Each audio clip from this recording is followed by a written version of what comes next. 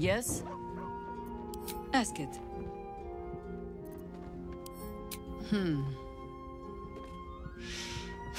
I've learned not to unpick the legends so many have woven around our name.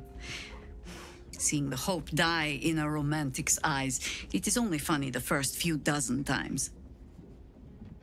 Some call the Harpers heroes. Others, petty meddlers who cannot help but stick their nose into every conflict they stumble across. The truth is in there somewhere. We try to work towards a common balance. If every other faction finds us equally annoying, that is probably a sign that we are succeeding.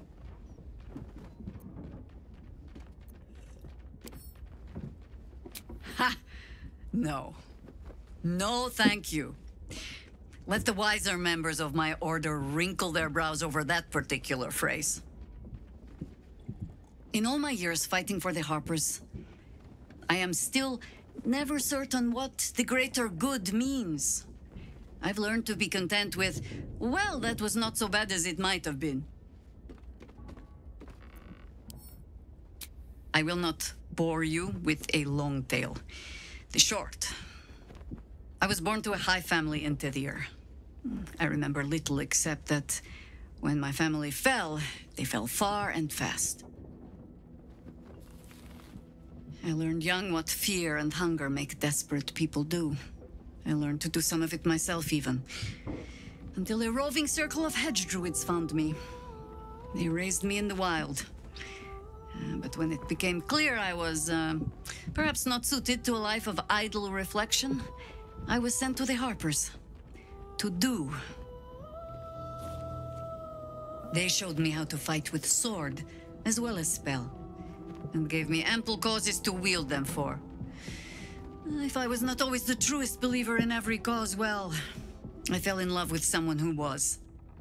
And that is almost the same thing.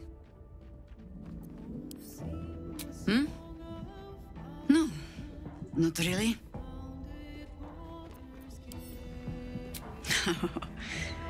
You might say that. I left their service and swore never to return. Multiple times, if I recall. It is easy to get tired of the intrigue. The high causes shrouded in secrecy. I thought I might find another way to be of use to the world. And for a time I did. But my comrades would use a rather irritating phrase. A Harper never leaves the chorus. She simply goes to spread the song. Meaning that whatever cause I turned my hand to, there I would find them. Harpers, stuffed with their own virtue, but always there. Always trying to help.